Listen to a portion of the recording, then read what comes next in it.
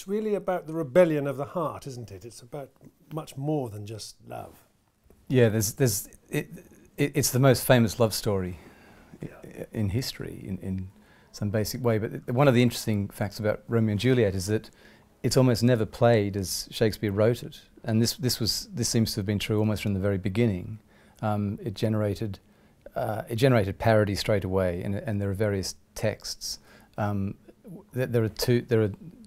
are two different texts from Shakespeare's period which show the play very quickly being cut, and so, for example, Juliet's. A lot of Juliet's speeches getting cut in the second half, and she's full of kind of sexual energy and these wild punning and a sort of fearless rebelliousness, and that gets cut in the in 1597 and already. And throughout history, what's happened is that the play is edited, cut to suit people's preconceptions about it, to make it more romantic, to make it more of a story about love. And this is still going on today. And so the famous and justly popular films of Romeo and Juliet, the Zeffirelli one from the 60s and then the Baz Luhrmann one from more recently, they basically did the same cuts as were happening in the 18th century, when people were shocked by the violence of the play and by its indecorum. And by indecorum I mean something which is far in excess of expectation, far more than the occasion would seem to ask for. And so, for example, you've got I've mentioned, Juliet's sexual punning, but also there's a scene when Romeo going to the tomb later on where Juliet's buried herself. There's a scene in which we see Paris, who's the other suitor for Juliet, thinking that Juliet's dead. He walks up there and gives flowers and speaks this rather beautiful speech of praise and mourning for Juliet. And then it's in a very lyrical mode. And then the next moment, Romeo comes up like this savage monster, speaking a completely different kind of language, and brains Paris, basically kills him with a spade. And he's an absolute sort of act of brutality and savagery. There's no sense in which Paris is mocked by Shakespeare at all. But that scene is pretty much always cut. You don't get that scene because it ruins the image of Romeo as the beautiful lover and turns him into a kind of monster. He talks about the great maw of death and so forth in entering that. In the same way, I mean, Juliet is a figure who, I mean, I at the beginning of the book I talk about a particular moment when Juliet goes to her parents. They're talking about, the marriage to Paris, which they've arranged for whenever it is. And she goes to her parents and says, "Yes, I'll see you in the morning. I'll see you in the morning. Good night, good night." And they sort of bless her. Chilling, isn't it? Yeah, and she knows full well that she will never see them again. And we talk about the idea of Juliet as some sort of model for adolescent high-spiritedness or acting upon your desires or something. But this goes far, far beyond anything that we can actually countenance. Yes, Kapilia Khan says, I think she says something like it's about a pair of adolescents trying to grow up and escape their parents. Yeah, and that seems to me to be far too bourgeois for this play and kind of patronising, really. I mean, nothing against Kapilia Khan's does some great work, but that particular judgment, I think that it suggests that there's a point, that there's an ideal, there's a sort of moderate or livable ideal to which Romeo and Juliet are aiming, something like a happy marriage or a marriage free from the constraints of elders or free from parental coercion, that idea. But and that's true in some sense. It's true that they want to be free from that kind of coercion. They want to be free to choose whoever they want to love and that sort of stuff. But what I always think about Shakespeare is the most important stuff, the stuff which is where the real energy is, the stuff which seems either unnecessary or superfluous or somehow kind of beyond what you might think is reasonable, and that's where it's really the action. So what I look at with Juliet is just the absolute excess of what she does. Not only having a sort of hissy fit and abusing her parents, but committing to this plot, and then having the coldness of heart and of mind to go to them and execute that plot. I mean, the idea that anyone, any sort of, I was going to say 17-year-old, but 13-year-old, saying that to their parents now, and not just saying I'm going to run away now, but actually committing to it. It's far more than a commitment to love.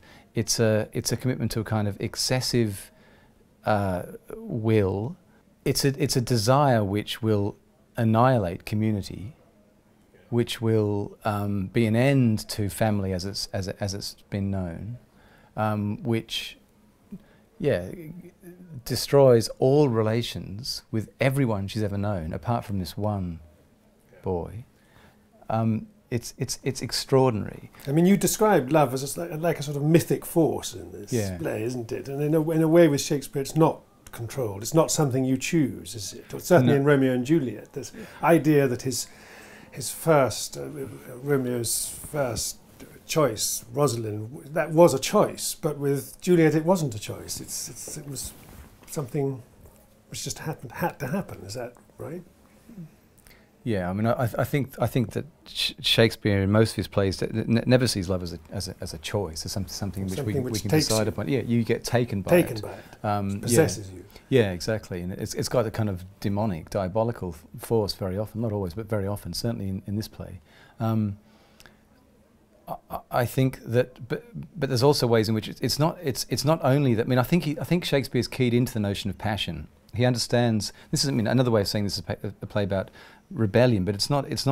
It's also a play about passion, and passion means suffering. That's what it means. It means to submit to things which are beyond your control. It's the opposite of action. Action means you will it, you decide something and you act upon it. Passion means things come at you and you suffer them. And the sort of the glory and the danger of Romeo and Juliet is that these characters, it's absolutely a suffering. There's no sense in which these characters think ahead to some kind of happy domestic survival. That's not what the play's about. The play's about committing to that moment, and it's also keyed into the deep, the darkness of erotic desire is also everywhere in this play, and of course, but signalled early on by Mercutio. This other, I mean, if you talk about the excess, I mean, there's Mercutio fantastically eloquent with the conjuring up this vision of Queen Mab, this fairy tale queen. But I think you say in the guide that he had to die, and he makes way for Juliet because he's almost like a rival of Juliet. So all that passion, negative passion, negative passion, and passion that can find no object. With Mercutio, where he has this extraordinary verbal quickness and wit and facility, and nobody can understand what he says fundamentally. Romeo in one brief scene is able to trade jokes with him, but basically he's left behind. But also with Mercutio has this amazing velocity, amazing fertility of imagination, but with nothing to, as it were, appease it, nothing to take it. There's nothing there to take that and to bring it home anywhere. So you get this creativity and fertility without an object.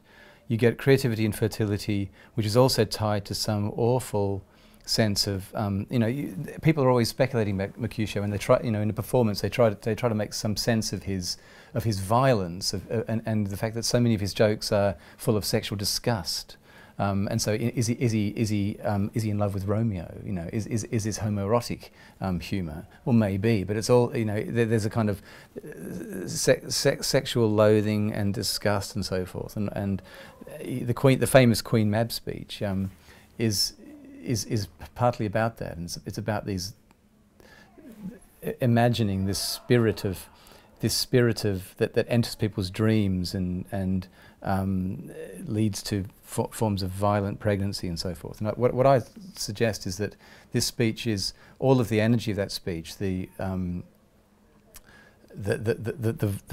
violence of that speech, but also I mean, it's a very popular speech, isn't it? It's one of the things which is never cut from the play. No one knows what it means particularly, but they can feel the sort of self-delighting abundance of the speech, the sense that there's a huge life force. The Queen there. Mab speech. Yes, the Queen Mab speech. The fairy tale. Exactly, the fairy queen. Yes, the fairy queen. There's this enormous fertility which has no end point, has no object, and I think basically Juliet. It's kind of, I see it as sort of giving birth to because it ends on a very cynical note. And so in a way, I suppose he's the opposite of Juliet. Is that the vision that he conjures up as the opposite in a sense? I think he's the opposite in that there's no future for Mercutio, but also and Juliet is all about futures, you might say. But equally, he has to die, but so too does Juliet have to die. There's no possibility that Juliet's going to escape death ever. And that she commit, as I said already, her commitment to desire is absolutely a commitment to desire beyond all possibility of living. You know, the first thing that's said of her is, "My child is yet." Her father says, "My child is yet a stranger to the earth." You know, and he talks about how all his other children are in the earth, and she's my only child of the earth, and so she's somehow arriving out of the grave, you know, and she's going to return to that, and she you know, she heads into the tomb, and so to the extent that Mercutio's sort of vision is one of terrible forms of kind of this. He reduces the world to these atomies, and the whole thing is an explosion which doesn't seem to have any object other than unrequitable desire or something like that. Juliet repairs that. Juliet sort of Juliet has the I mean, Mercutio never knows that Juliet exists. It's quite important. Of course he doesn't. I mean, she's a figure of promise. I mean, you get the play sets it up. I mean, it's a very interesting beginning to the play where everything is sort of disappointing and inadequate in this world. Everything, until and even the lovers, even the lovers are disappointed when we first meet them.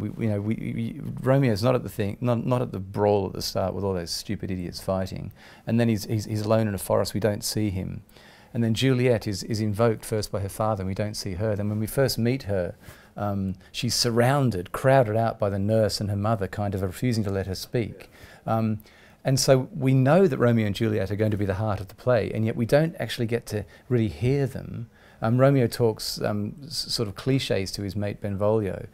They don't really, as it were, arrive. They don't really come true until that moment when they see each other. And then instantly they come to full life. And so there's some sense in which this is magical and predestined, but it's predestined also by our desires. That's what we've been waiting for. And so you know, there's a so to the extent there's hope, it's our hope as much as their hope. I mean, it's not that we don't see Juliet sitting around. Shakespeare doesn't give her soliloquies or something where she says, "Oh God, I'm bored," or "I really wish my true love would turn up." There's nothing like that at all. It happens with extraordinary suddenness.